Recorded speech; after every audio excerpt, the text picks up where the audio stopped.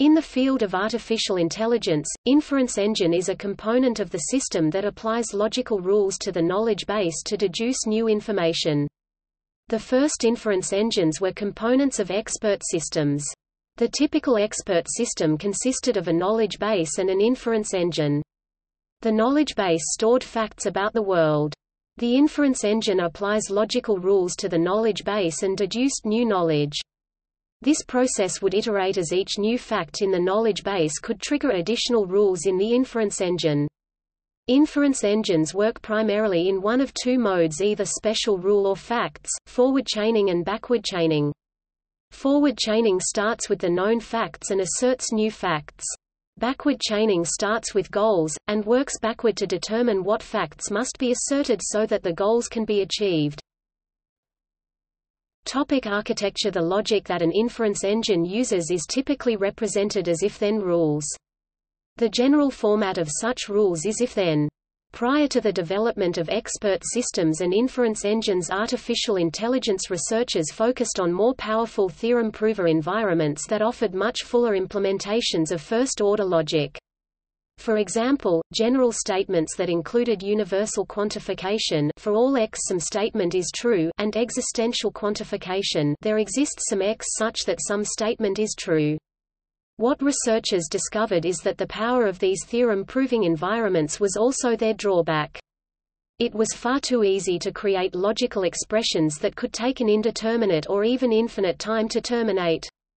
For example, it is common in universal quantification to make statements over an infinite set such as the set of all natural numbers.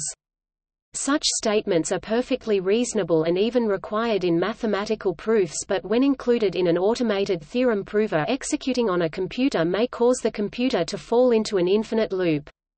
Focusing on if-then statements, what logicians call modus ponens, still gave developers a very powerful general mechanism to represent logic, but one that could be used efficiently with computational resources. What is more, there is some psychological research that indicates humans also tend to favor if-then representations when storing complex knowledge. A simple example of modus ponens often used in introductory logic books is, if you are human then you are mortal. This can be represented in pseudocode as Rule 1, human x equals greater than mortal x. A trivial example of how this rule would be used in an inference engine is as follows. In forward chaining, the inference engine would find any facts in the knowledge base that matched human x, and for each fact it found would add the new information mortal x to the knowledge base. So if it found an object called Socrates that was human, it would deduce that Socrates was mortal. In backward chaining, the system would be given a goal, e.g. answer the question, is Socrates mortal? It would search through the knowledge base and determine if Socrates was human, and if so would assert he is also mortal. However, in backward chaining a common technique was to integrate the inference engine with a user interface. In that way, rather than simply being automated, the system could now be interactive.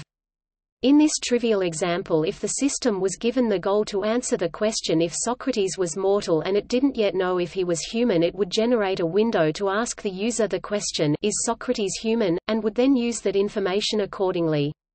This innovation of integrating the inference engine with a user interface led to the second early advancement of expert systems, explanation capabilities. The explicit representation of knowledge as rules rather than code made it possible to generate explanations to users. Both explanations in real time and after the fact.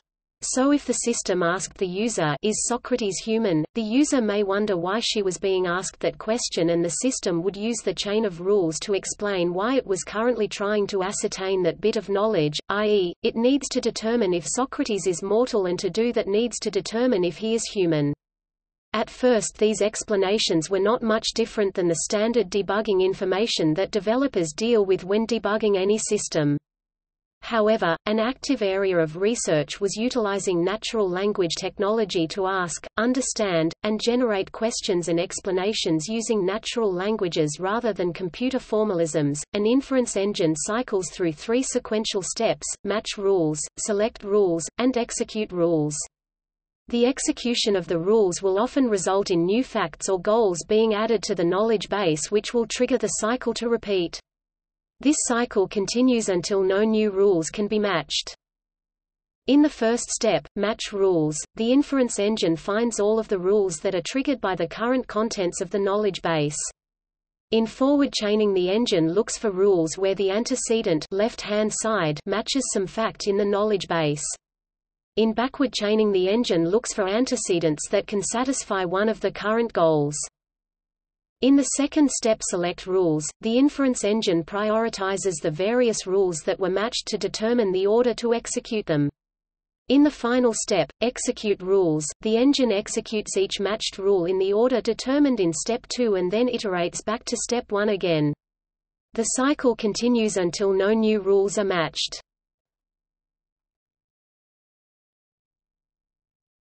Topic: Implementations. Early inference engines focused primarily on forward chaining. These systems were usually implemented in the Lisp programming language. Lisp was a frequent platform for early AI research due to its strong capability to do symbolic manipulation. Also, as an interpreted language, it offered productive development environments appropriate to debugging complex programs.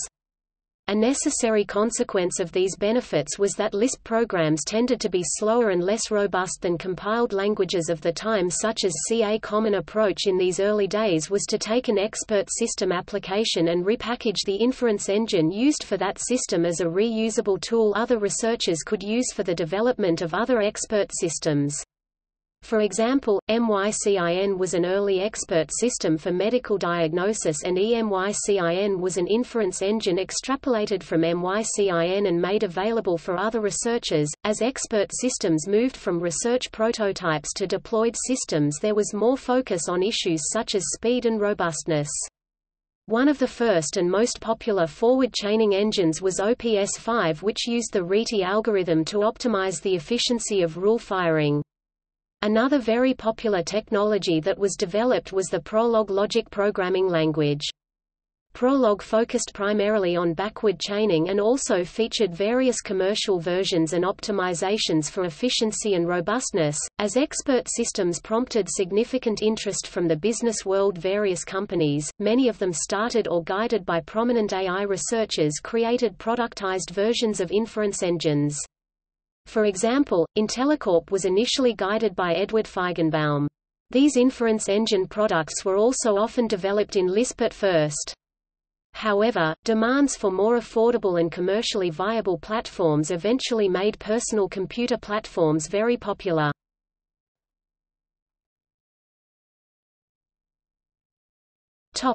See also: